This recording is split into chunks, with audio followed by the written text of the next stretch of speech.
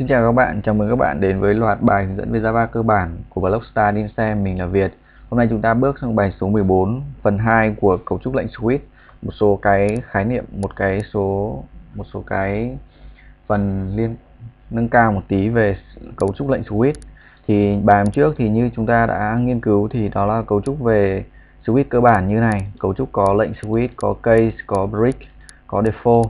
Thì tất cả là nó là một cấu trúc gọi là theo chuẩn của switch là như này. Thì bây giờ vấn đề ở đây là nếu trong trường hợp mà các cái lệnh switch lệnh break này không có lệnh break này thì nó là như nào. Thì đầu tiên là tôi giải thích về cái lệnh break trước. Thì ví dụ như chúng ta đang làm một cái việc gì đấy mà có cái lệnh break này thì nó ngay lập tức nó sẽ thoát ra khỏi cấu trúc điều khiển, ví dụ như lệnh switch hoặc là lệnh while for loop, tức là những cái vòng lặp thì nó sẽ thoát ra, hoặc là ví dụ như trong các cái phương thức chẳng hạn. Thì đó là về lệnh break. Tương tự như thế thì continue thì các bạn vào học C thì các bạn cũng hiểu, tức là C là continue thì chúng ta lặp lại.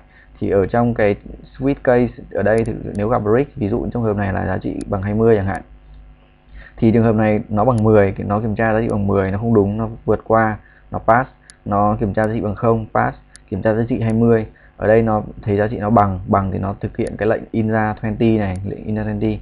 Xong đấy cấu trúc khối lệnh của nó ở đây thì nó có cái lệnh break.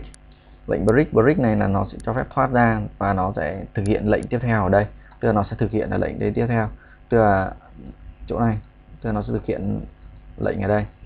Thì ví dụ như trường hợp như này thì nó sẽ thực hiện mỗi thế này và thực hiện thoát ra.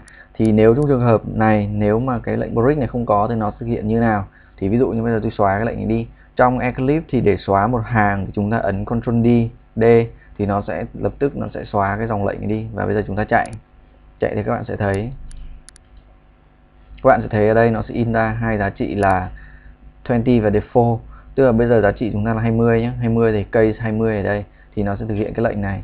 Và bởi vì nó không có cái lệnh break, nên thành ra nó sẽ chạy tiếp vào cái lệnh default này, mặc định nó sẽ kiểm tra giá trị, nó không kiểm tra giá trị mà nó sẽ thực hiện luôn cái lệnh này, thực hiện luôn cái lệnh in default này và thực hiện break ở đây. Thế bây giờ chúng ta thực hiện tiếp một cái lệnh nữa là lệnh này, xóa cái này, thay giá trị bằng 0, chạy tiếp.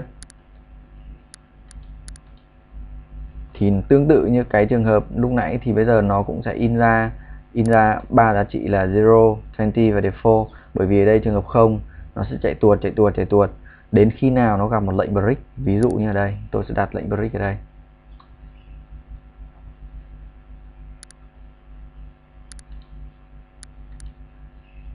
Thì khi đấy nếu mà gặp lệnh break thì các bạn sẽ thấy trường hợp thứ nhất nó in ra 0, trường hợp thứ hai nó in ra 0, và khi mà nó gặp lệnh break ở đây thì nó sẽ không thực hiện bất cứ một cái gì nữa, là nó sẽ thoát tất cả.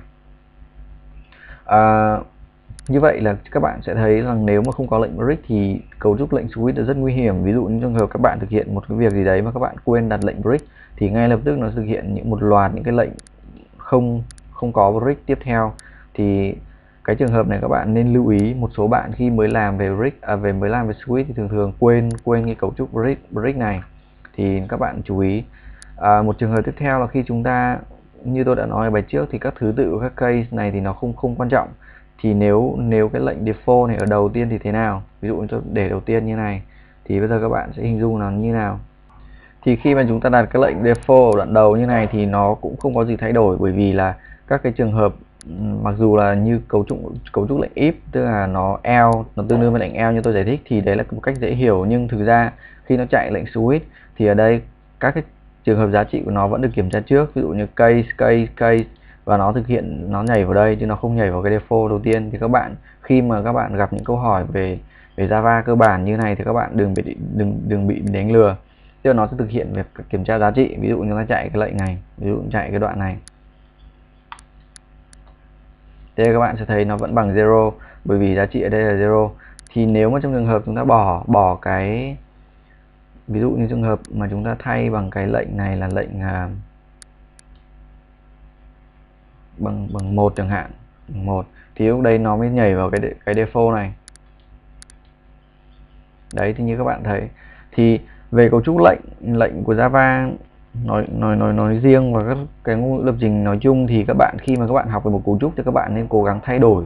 Tức là chúng ta học về một cái cấu trúc cấu trúc cơ bản là như này chẳng hạn, thì chúng ta cố gắng thay đổi nó để tìm hiểu nó từng khía cạnh.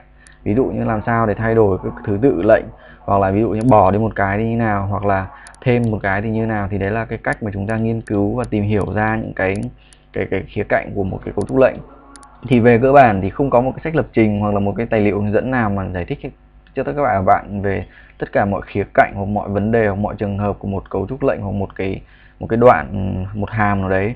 Thì đấy là phụ thuộc vào cách chúng ta học và chúng ta khám phá ra cái ngôn ngữ đấy. Thì hy vọng bài này sẽ giúp ích cho các bạn hiểu thêm về cấu trúc lệnh switch của Java. Hẹn gặp lại các bạn trong các bài hướng dẫn tiếp theo.